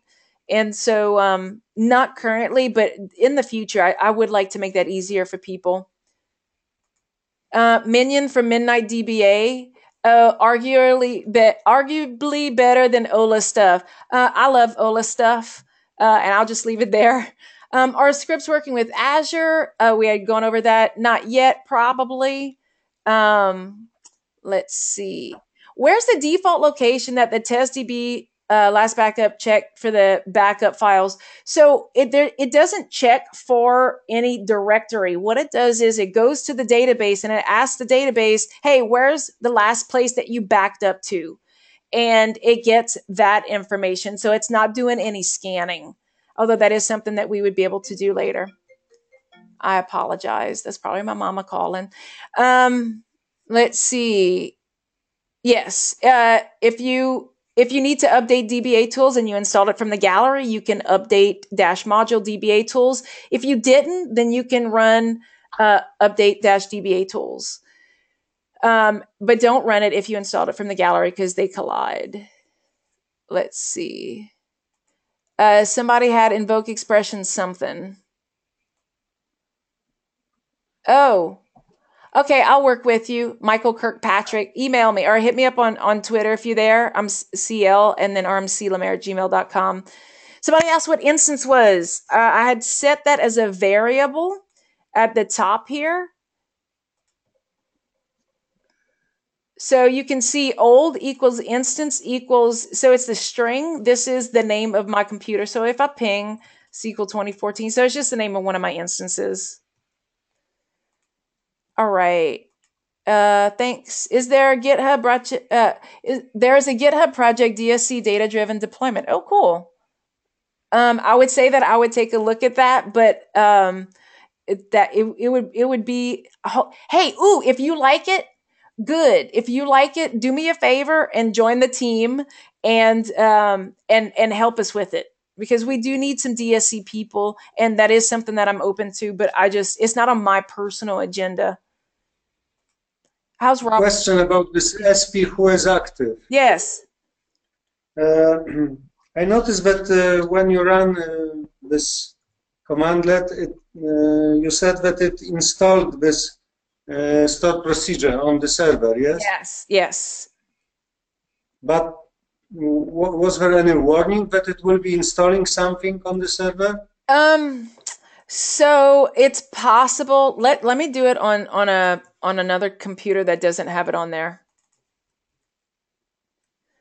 Oh, because yeah. In my environment, it would be if you a big no-no if I would run something that it installed. So what it says is procedure isn't found, installing. And then I say the author of this stored procedure recommends deploying it to your master database, and then you're offered where to install it. If you don't want to, if you're like, ooh, that's not something that I want, then you just hit cancel. And then it says you must select a database to install. So it'll just cancel out. But if you do, let's go watch it. Let's go see it. So it'll go out to the internet. And then boom. And so I have it in my cache, which is why it looked like it didn't do anything. Okay. Thank you. No problem. Is that actually installing something, or is it just creating a stored procedure? It just creates the stored procedure. So it downloads it from Adam's site, extracts it, and its SPU is active. So yeah, it didn't install it, but I mean, I call it install it. Exe file. Right. Oh yeah, there's no exe. No, yeah, that's straight up just T-SQL. I'm just passing it the T-SQL. Can you exclude system databases from the find DBA stored procedure command? Yes, you can. I think by default it might. Let's see. Find DBA stored procedure tab. Let's see. Pattern. Include system objects and include system databases. So by default, it doesn't include the system databases or system objects. That slows it down a lot. So yeah, by default, it does what you want, which is what we always like. One more question about those this object to list the available disk space. Yes. I think that I noticed that you listed all the drives on the servers, not just the SQL related drives. Yes. Right. So by default, it won't get compact disks or like removable media or anything like that. Thank you. But what you can do is you just pipe it to you say is SQL equals true, and then you can get it that way. So by default, it gets the all of your, I forgot what it's called, your regular drives, and then you can make it just filter it down. But that is with aware. Chrissy, I have a quick question. Yes. So going back to that one command about testing your backups. Yes. I think you mentioned that you pass it the database name, it looks at where the last backup was, and then it restores it with a different database name, different files, all that kind of stuff. Correct. What if you wanted to test your ability to restore at a point in time? So you might have to take consideration, transaction logs and all of that. Can you pass that along? Not currently, but that is absolutely something that I want to test, because this in its current state it only tests full, the most recent full, but I do want to go through the entire thing. I think that's something that I'll be able to work now that we have Stuart on our team. We'll be able to use his restore commands to help with that. Cool. Yeah. Thank you for your question. Ooh, y'all, look at that. Okay. Does dbatools also install SQL Server? It does not. Not at this time. It's a really challenging thing. So yeah. So not right now. Poor Rob. Look, hey, you know what? Whoever was clowning Belgium's internet, at least I have it. So poor Rob is just we're just still waiting. Poor guy. Sean, he's saying UA equals DSC. Man, I've seen it. I've heard people talk about it. It hasn't. You have a wait. So whenever I was learning, I remember when I was first introduced to PowerShell, and I was like, God, I would pay money to know this. Like, I want to know it so badly. And it took like 6 years. And then I finally woke up one day and I was like, oh my God, I feel so free. I finally know how to program PowerShell. And DSC is you know, it's kind of that way for me. It hasn't clicked. I haven't woken up and been like, oh, I could do DSC. So, hey, does dbatools work on PowerShell for Linux? Okay, so I kind of have an answer for this, yes and no. Watch how cool, you guys. First of all, oh wait, that's not what I want to do. dbatools, nope, dbatools/YouTube. Okay. All right, so do awesome things contributing. I wanted to show you guys a test migration with, because I don't remember if my other one, no, it went through pretty well, right? Let me see. Yeah, never mind. That one you guys had seen pretty well. But to answer your question about Linux, I did do something with Linux. Can I search a YouTube channel? How do I do that? You'll be able to. I know, right? Y'all see it? Let me just control Linux. Oh, there we go. So I did a preliminary test, and I was really excited that I was able to migrate most things, except for the database. That was near impossible. So if you go to our YouTube channel, just Control F Linux, you can see what I did. Have I run it on Linux? Do I even remember if it can do it? I don't remember. I don't remember if SMO is on Linux and if I can use it that way. But you can use your Windows installation to manage, just like how you connect with SQL Server Management Studio. You can use the same thing with dbatools. And yeah, that is something that I really like, that I do want to pay attention to in the future. So 2.0 is going to be more about Linux and Azure, but Azure is a challenge. So and install, because everybody wants to install. Who doesn't? I think Sean volunteered to do DSC for us. Is that right, Sean Melton?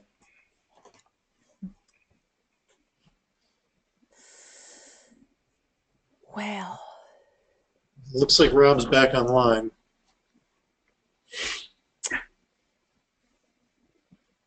hey, Rob.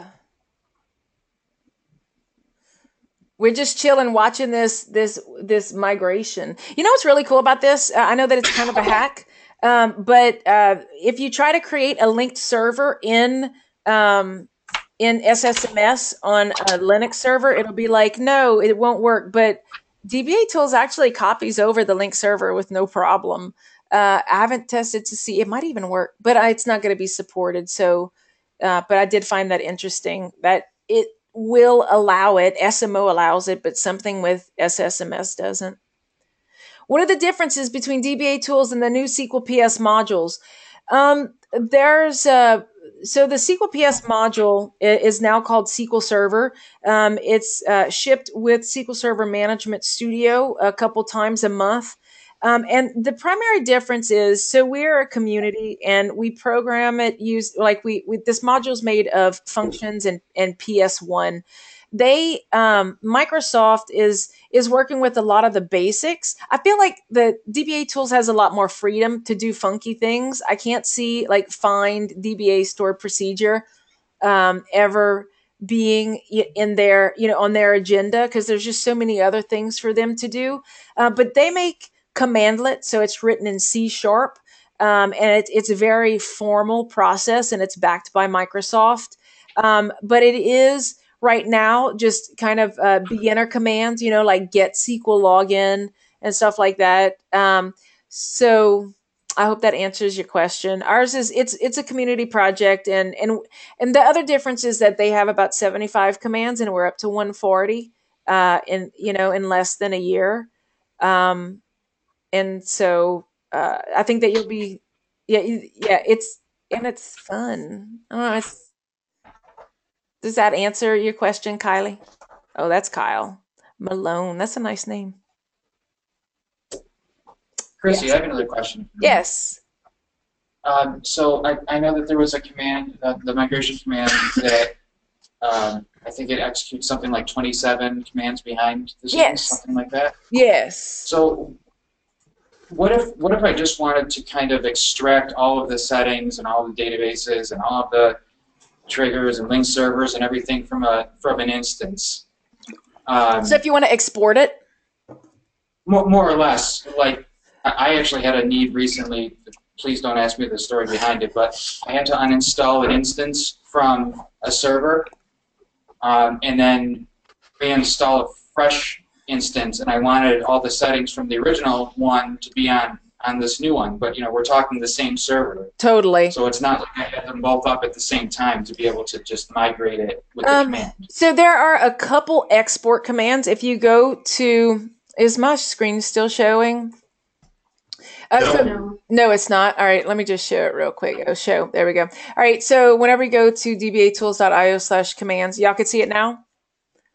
Yes. Whenever I say that it wraps around all of this stuff, it's all of these. So however many is this number, except for the catalog. I haven't included that yet. So it wraps around all of these. What you want are exports. So actually, if you do get command, module, dbatools, and then export. So these are the only things that we can export right now. If I were you and I was doing that, I would set up a new server, and I would migrate to that new server, and then I would migrate back to the other server, and then that'll keep everything. It would be so much easier that way. That's not a bad idea. Fortunately, we hadn't done a ton of configuration, so I kind of just I found a script that had a lot of the default values of the instance, so I knew it had changed. Yeah. Yeah. Great, thank you. Mm-hmm. Let's see. So I guess poor Rob. I'm trying to. He has such a cool thing. So Rob's project is at dbareports.io, and it's a dashboard. And I wish that I even knew where like a good video was, but then I don't think that GoToWebinar plays videos very well. But if you guys go to dbareports.io, it's something that I use as well. I've always wanted a dashboard, and this uses it comes with an installation, and then the installer goes out to your SQL Server and creates agent jobs. I'm going to turn off my webcam because I distract myself with my hands. So it goes and it creates jobs, and then these jobs go out to other SQL servers. They collect disk information, they collect database information, configuration information, and all this stuff, and it stores it. And then the module comes with, if you look inside of the directory, it has samples, SQL Server reporting services, files, and also Power BI, and it's just so very impressive. And so Chrissy, I'll get the video up. Yeah. Oh, what? Okay, take it. Cool. Give me just a moment. Or at least a little clip to show you some of the capabilities. Yeah, fast forward to the part where he starts asking like how many servers. Yeah, that's exactly where I have it. Excellent. I am here now, by the way. Oh, hi. Where'd you Poor go? guy. So, internet dropped out, and then it obviously, I was going to use the rude word, it broke my network connection, my driver. So even when I went and rebooted the router and came back, all I was getting was general failure. Gosh. So I had to reboot the machine. So you ready to show that, or should I I'm go? ready to show. Yeah, I'm ready to go. I'm ready to go. Okay. Sorry, can I just jump in real quick? We only have the room here for about 15 more minutes. Right, cool. Let's go quick then.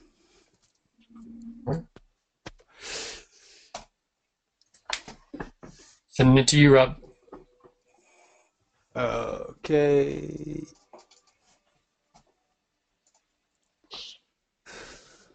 Share my screen. Yes, please.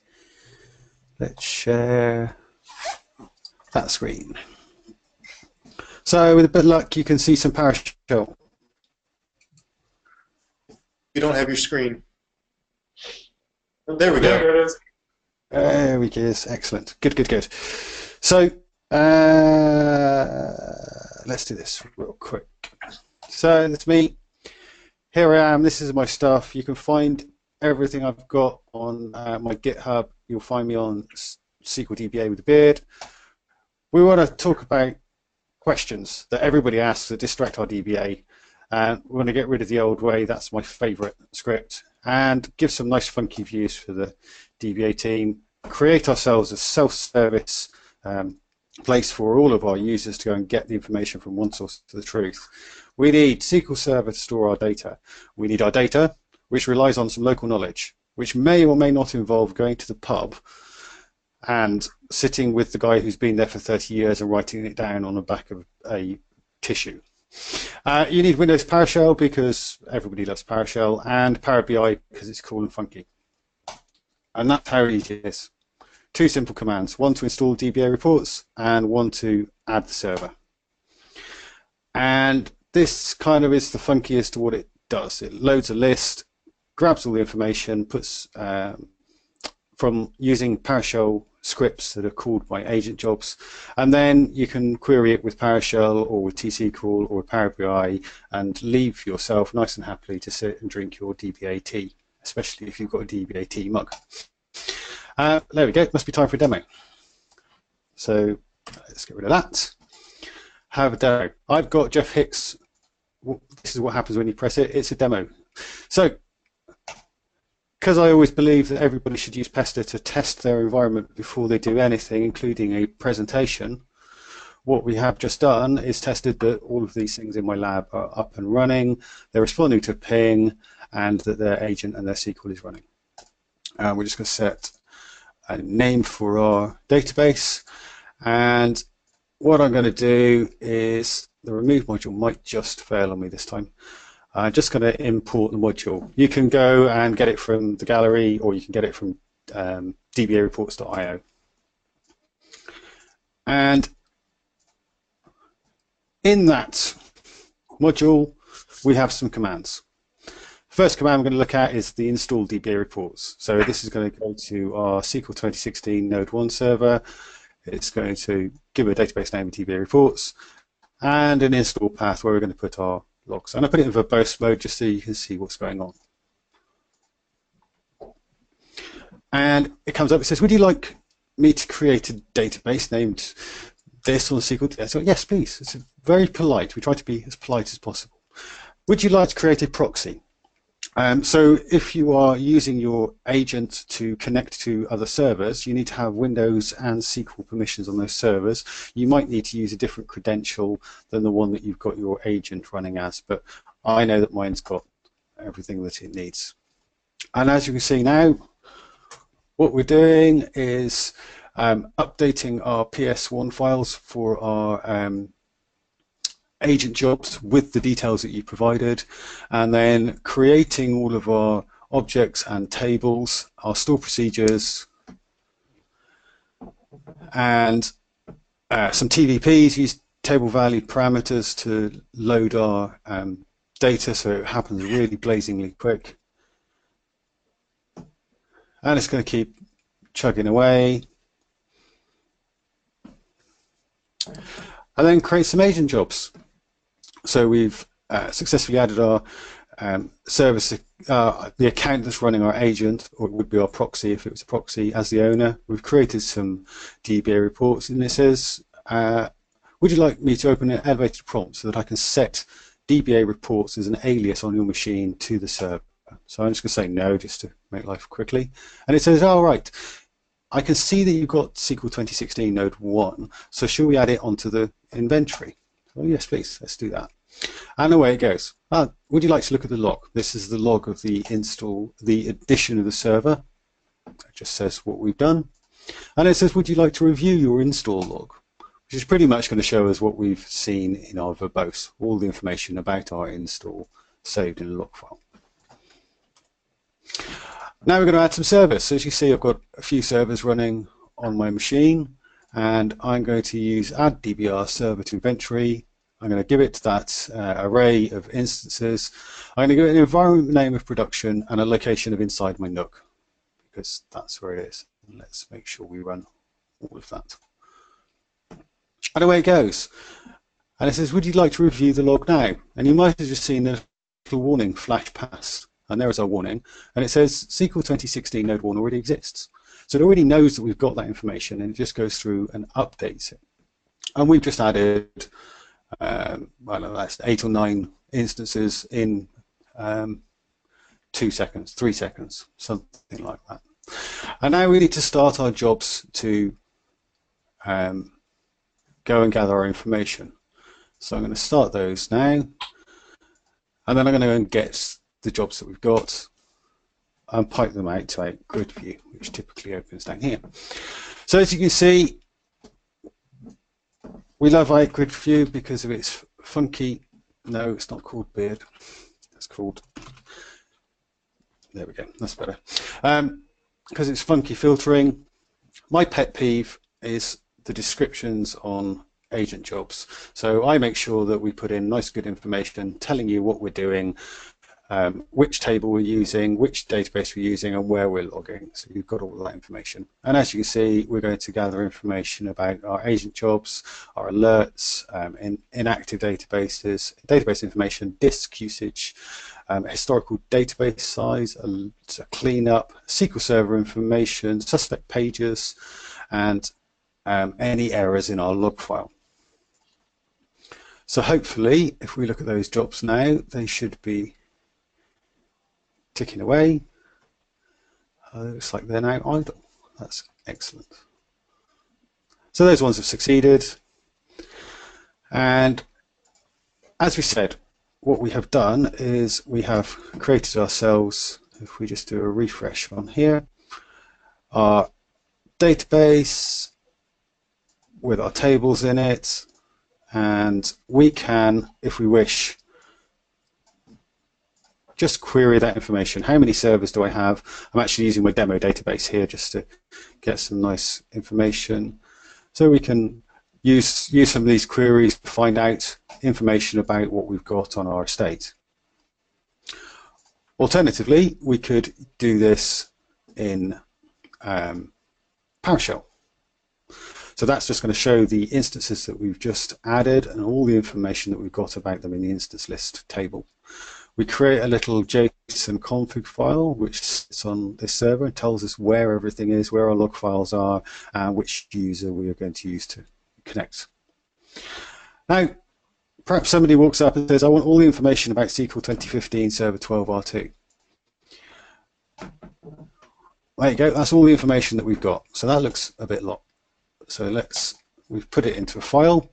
We'll just grab our file quickly, and we can see we've got information about our instance, we've got our system information, which SQL version, which Windows version, apologies, and then our SQL instance level, all of these properties we have available, and then we go into our database information. For each database, we're getting a lot of information. We'll keep going down, and at the end of the databases we have our agent roll-up information. So today when it had a look, it had 13 jobs and 11 had been successful, 1 was disabled and 1 we don't know. And then it tells us the actual information about each of those jobs and their job runs. Nice and easy, we just put it out wherever we want to. We can also make use of this database to hold the information about our servers, and we can run our pester test just to quickly make sure and see what's going on. Show the GUI. But we've got it into no, we're going into a SSRS report. We have a look at our DBA reports. We create a number of reports, and the main one really is the front page. So we have 11 failed jobs in here, and as you notice, this is our log file errors, which the job which scrapes those would place into there. Have a look. We've got some failed jobs. Oh, red is bad, green is good. These servers have had failed jobs showing when we last checked. So if we click on one of those servers, it's going to tell us that these ones that have been in red have failed. So the def leopard groupie data has not been loaded, and collector 39 has not run. So the junior DBA needs to go out and start working on that. And I've quickly forgotten how to go backwards.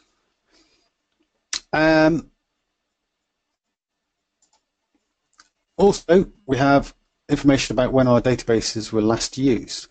So we can see that SQL Server N01, I got bored of sanitizing in a fun way.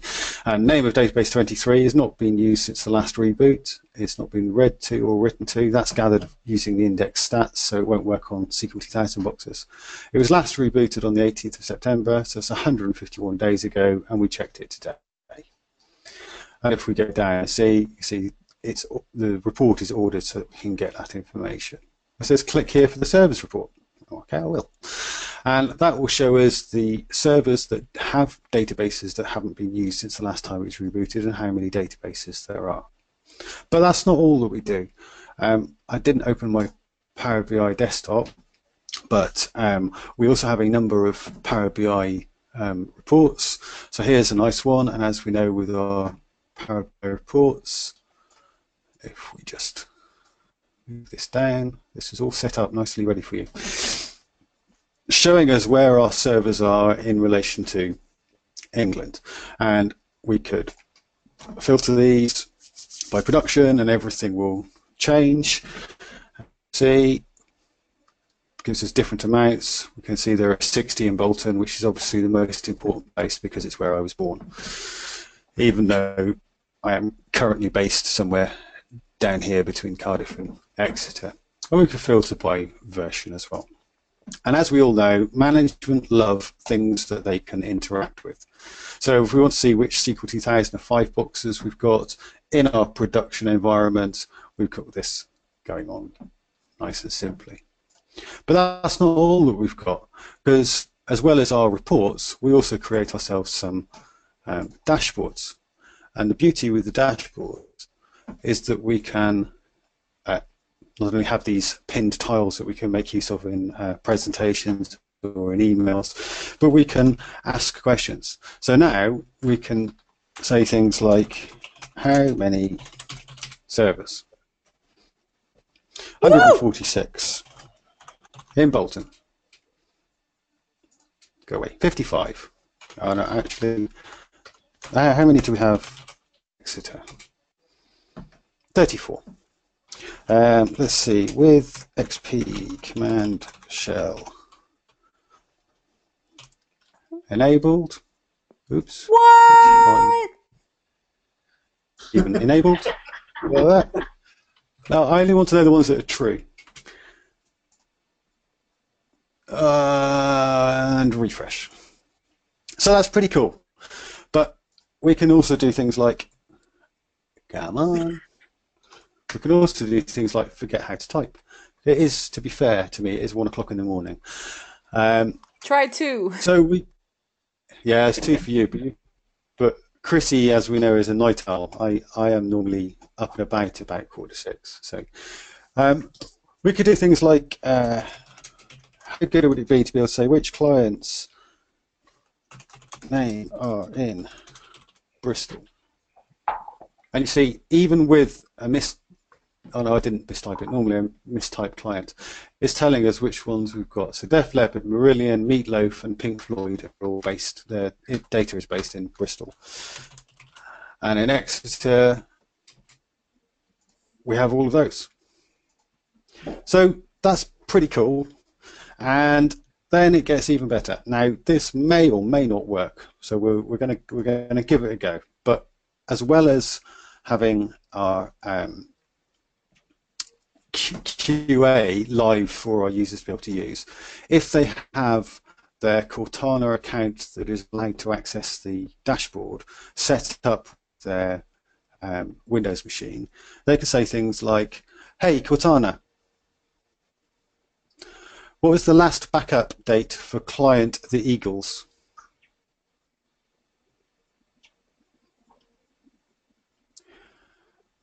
And eventually, with a little bit of luck, we go to Bing. Excellent. Thank you so much, Cortana. Let me try one more time. I'll just type it in this time, but when was the last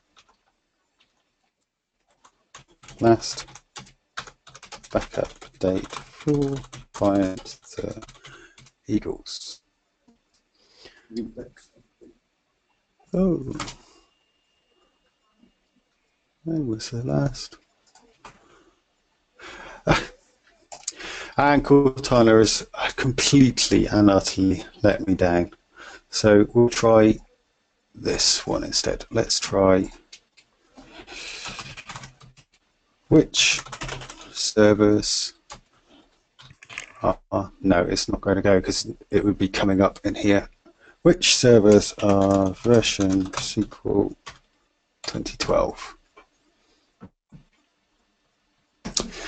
So my lack of internet is failing me, but if you were to go to SQLDBAwithAbeard.com and the tag Cortana or search for Cortana, you will find this video, which I had pre-set up at the right moment, but has failed me, and you'll see it actually working. And in fact, I was showing it only today to one of our directors on my phone. That was a super quick rush through of very fantastic DBA for 50 reports. minutes. Very nice. Thank you very much. Mm-hmm. And fortunately, let's have a look at that. So, DBA reports. There's the team of wonderful people. That's how you find out some more about us. PowerShell virtual chapter of PASS. Next meeting is Wednesday, February the 22nd. I don't know the time because I tweeted the wrong one out earlier on. But it's Converting Unreliable Deployments into Consistent Releases by Thomas Norman, and you will find us at sequelps.io, and all of our videos are on YouTube on sequelps.io/video. So last but not least. Yeah, thank you everybody for joining us, and thank you out in Rochester for staying, and everybody online. This has been a lot of fun.